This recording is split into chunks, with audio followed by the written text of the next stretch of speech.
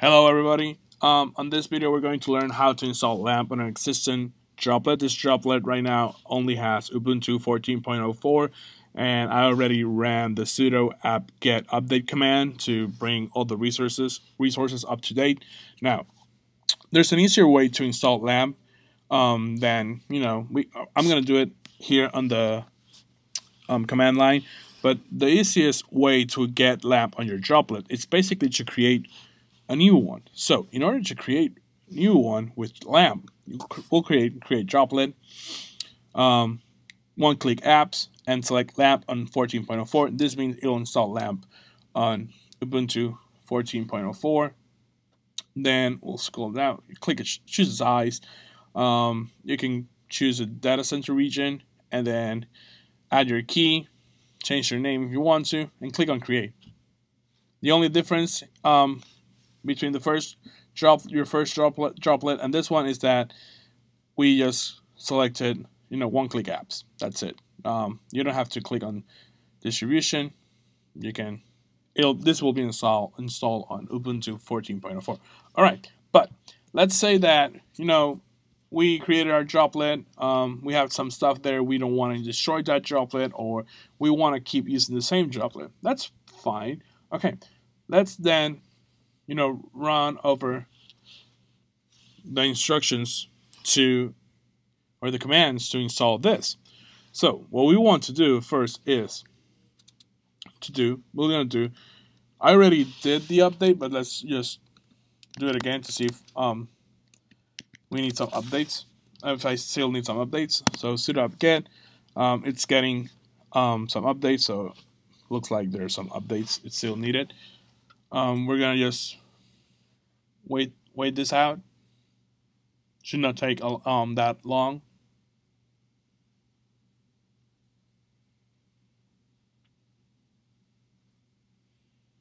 All right, finished. Now we're gonna install Apache. So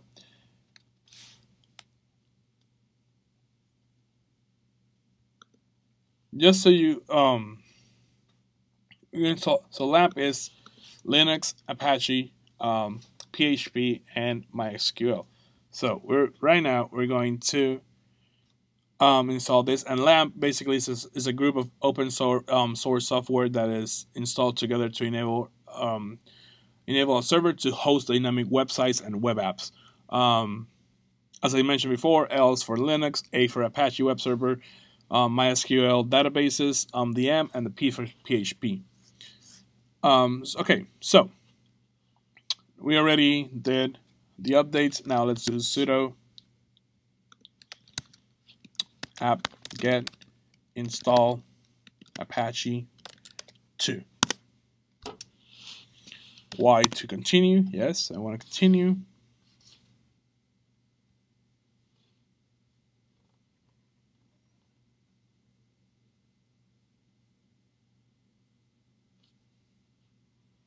All right, now for the purpose of this project, we're going to be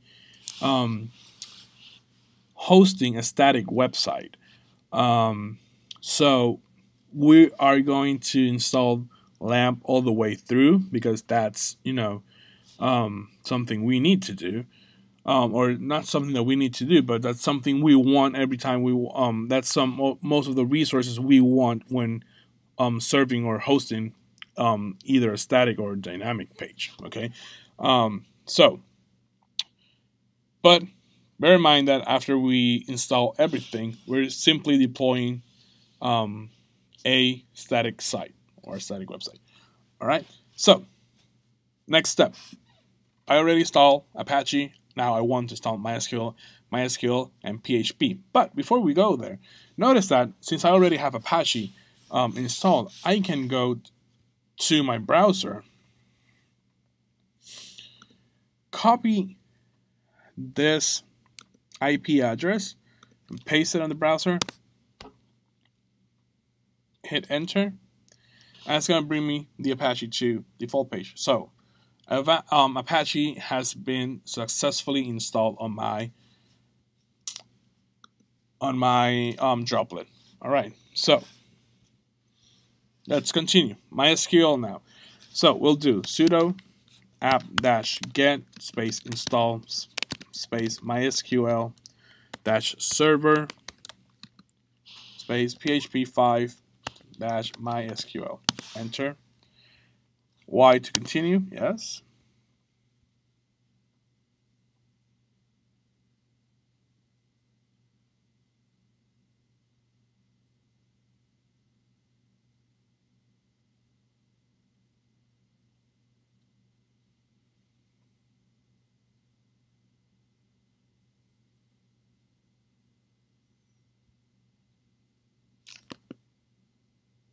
Hit enter.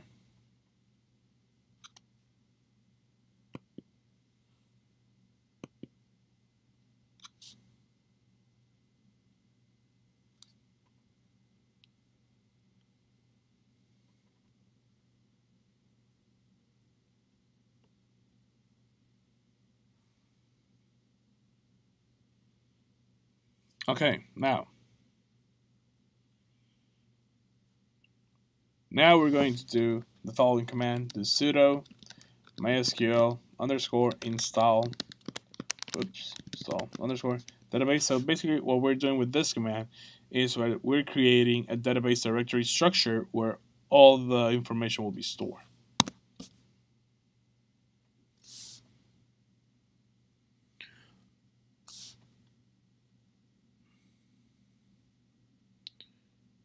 All right, so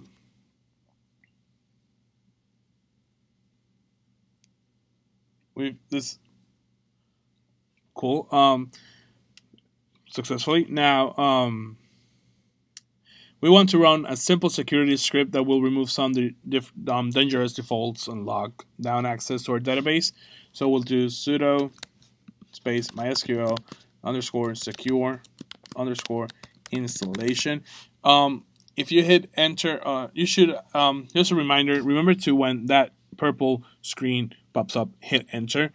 Now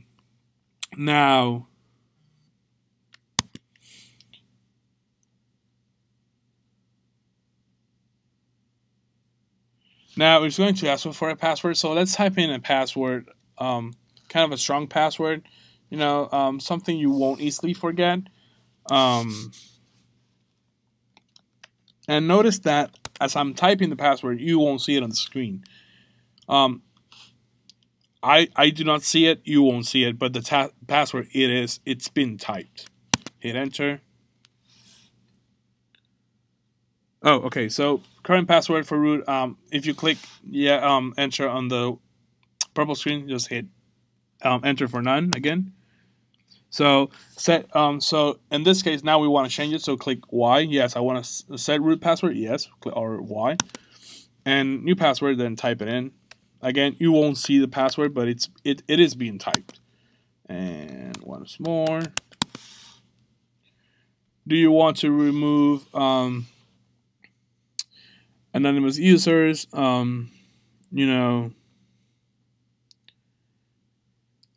Yeah, I'll type in no, but by default you have this anonymous users, created. So I'll remove them.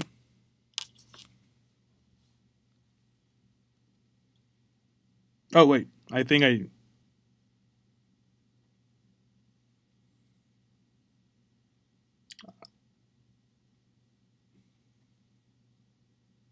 Alright, so I did it.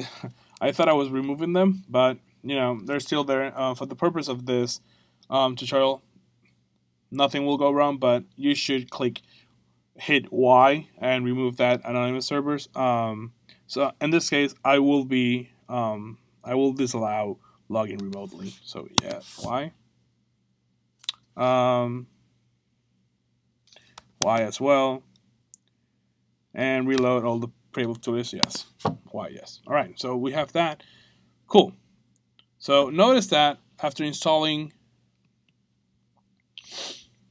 MySQL, this page should still be up and running. All right. So now I have Apache. I have MySQL.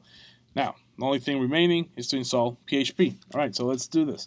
So let's do sudo app-get install PHP5. Whoops, PHP5 space lib apache 2-mod php 5 php 5 -my mcrypt, sorry, and enter.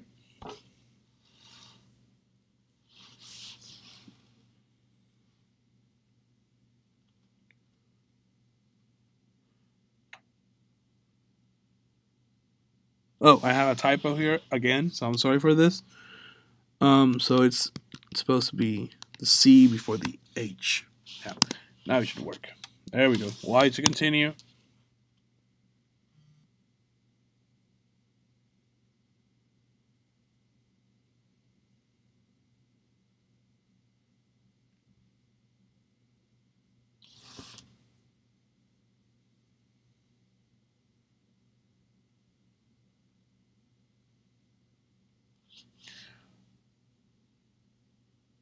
All right, so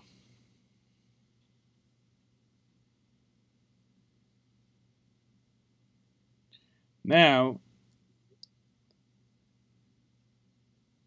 let's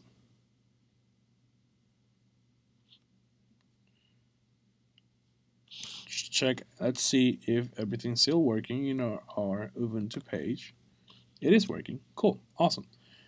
All right, so now in most cases, we'll want to modify the way that Apache serves files when a directory is requested. Currently, the way this is set up, Apache will first look at a file called index.html, and we can leave that, or we can, tell Apache to look for an index.php first. So let's go ahead and do that. So we'll do sudo nano etc apache 2 mods enabled dir.cmconf. And we have this. And now what we want to do, you'll see that we have this. And what we want to do actually is grab, type in here index.php space and go all the way down here and delete this space. Right, no, make sure that everything looks like this. We'll do Control X. Y for yes to save the file. Yes.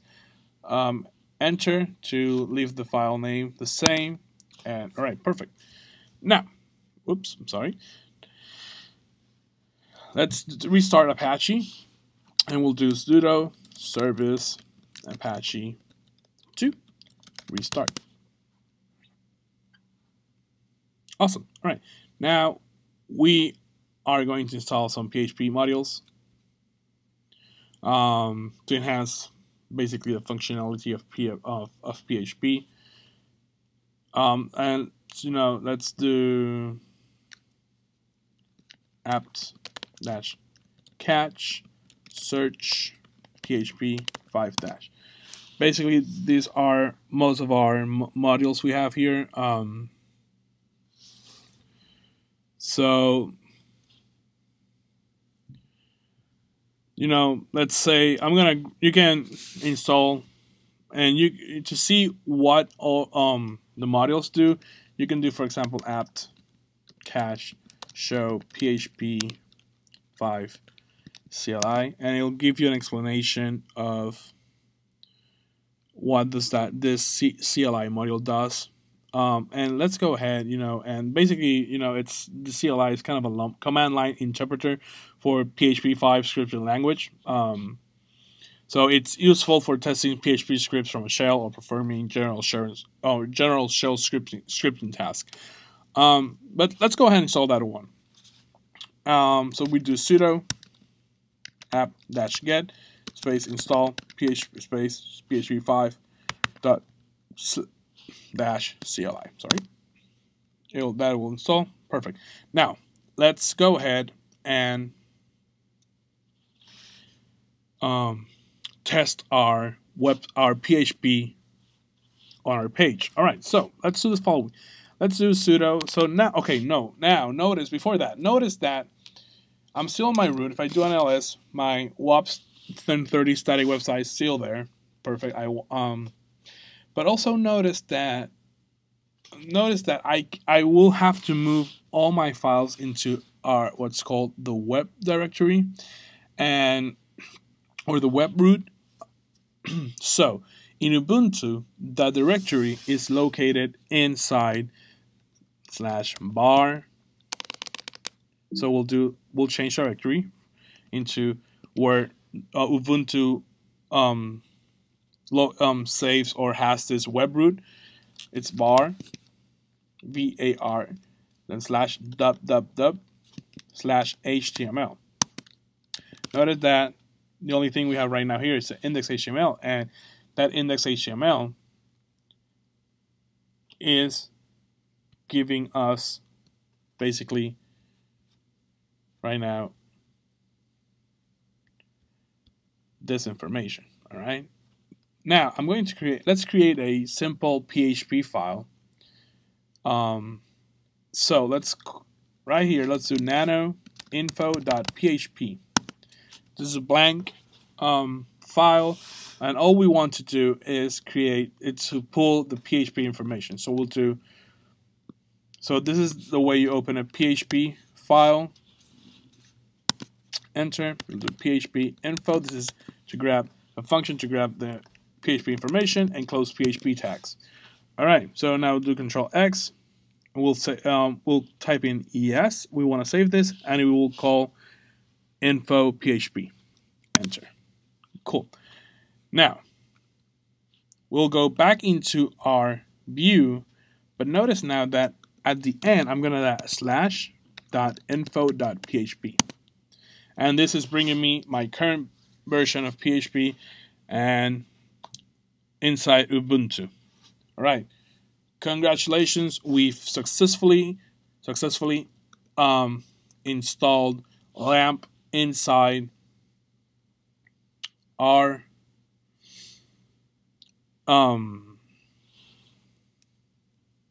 Droplet. Now, let's serve that website we've been talking about. Okay, so first things first. In my case, I'm going to go back into my root directory. Notice that I'm in root now, and I'm here on root. I'm going to clear this. So I'm in root because this is where I have where I clone my Watson 30 repo. All right, I want to move this repo inside to var www/html. All right, so notice that now my root directory is empty, but if I change directory to /bar www/html and I do an ls, I have my Watts 1030 static website there. That's all I wanted. That's nice. Now, something we can start testing out is that if I go to this droplet IP to my droplet IP address and do /Watts 1030 static website /2048, I'm already serving my website here, and I'm serving the 2048 game, right? So it's an HTML5 game. Now, but I don't want my users to have to memorize this whole long URL. So I'm going to configure my subdomain, and I'm going to make a subdomain on my domain manager, and I'm going to, create it and then give them access throughout that subdomain. All right. I've been using for a while now Google Domains, so I already created an A record on Google Domains that I created. So my subdomain is, I'm going to type it here. My subdomain is 248. My domain is gentlegeekstudios.com. That's my professional portfolio site. It's still under construction. I'm making some updates.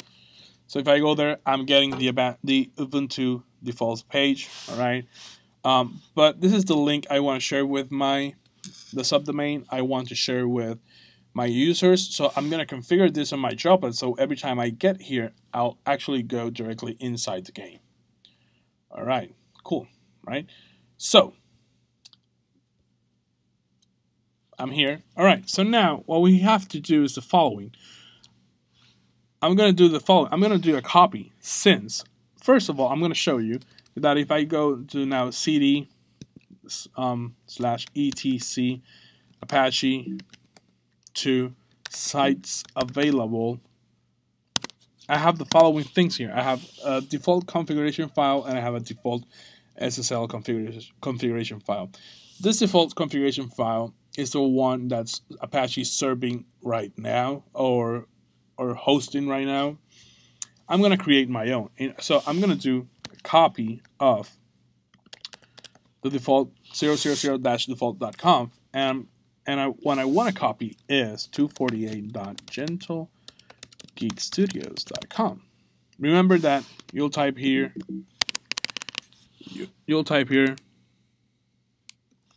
your own subdomain. I'll hit enter, do an ls, and notice that, oh, okay, I did a mistake, so I'm going to remove this one and do the copy again.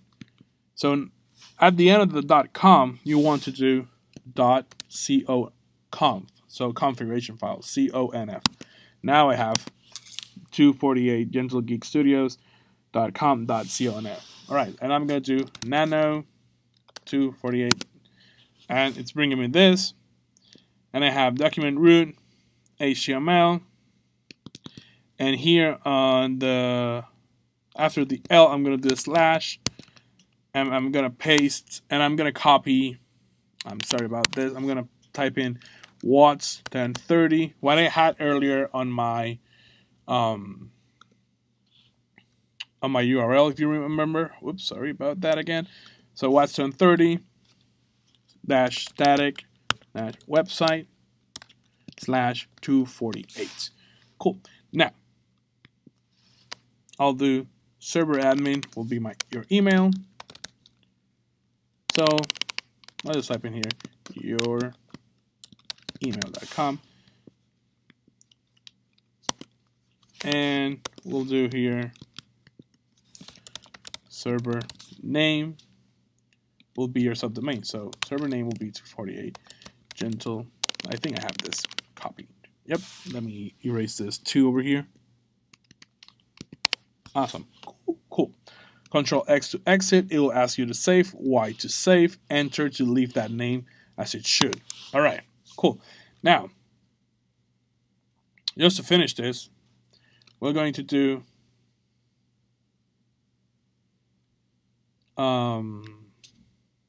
sudo a2n site 2, and this basically what this is doing right now, that command of doing the sudo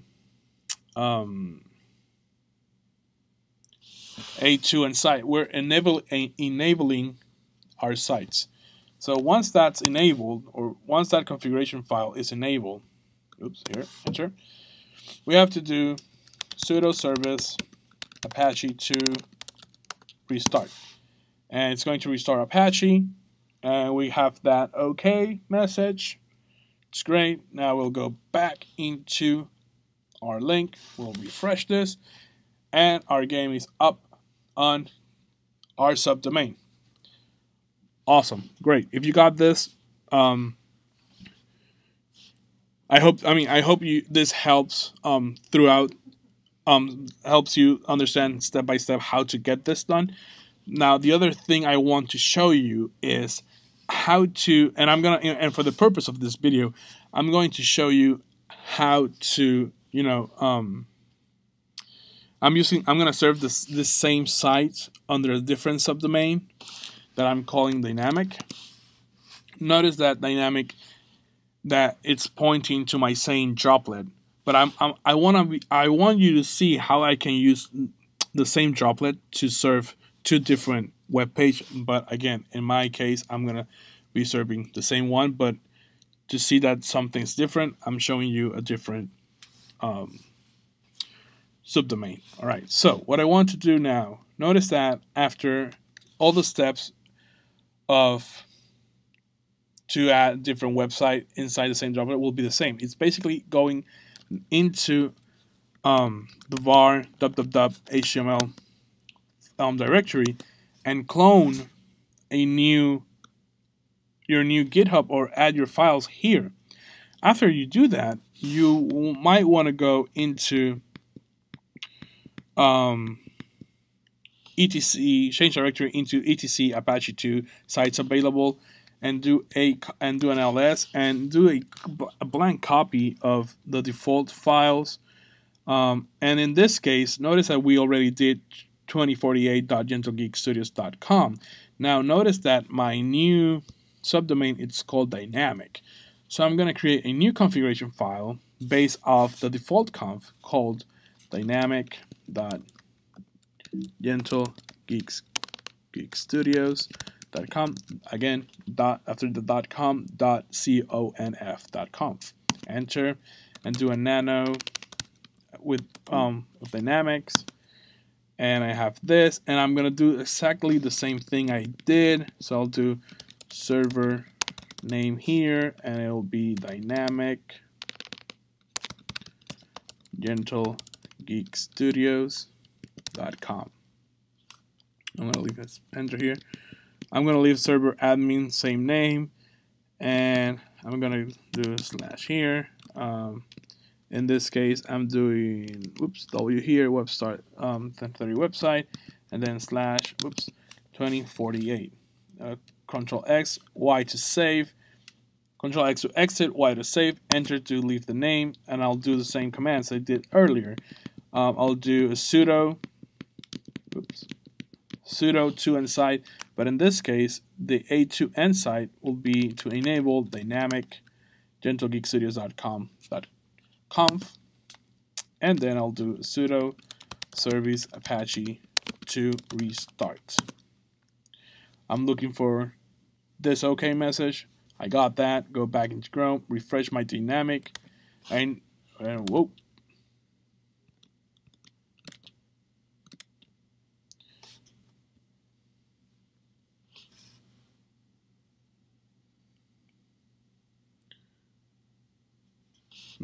All right, let's see if it's taking a while. Let's check out the conf file again then, just make sure that everything's in order. So we do nano dynamic gentlegeekstudios.com.conf. Let's make sure that we have no typos here. So we'll do an ls.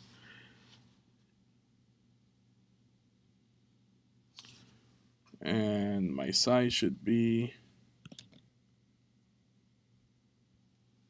dynamic. Yep, that looks okay.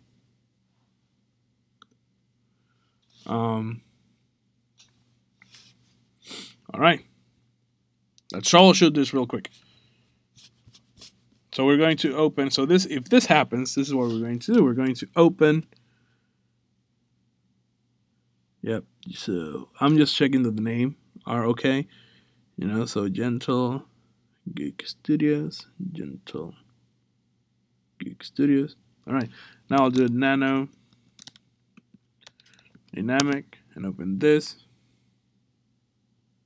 Oh yeah. Now here we go. My typo is right here in my on my conf file. So a T here. Now I can exit. Yes, I want to save. Enter, and I'll do sudo A2 end sites dynamic conf.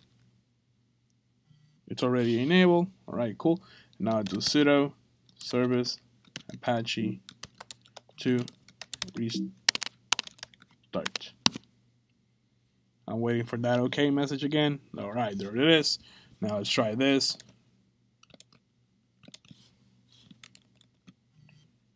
All right, so weird. Okay, so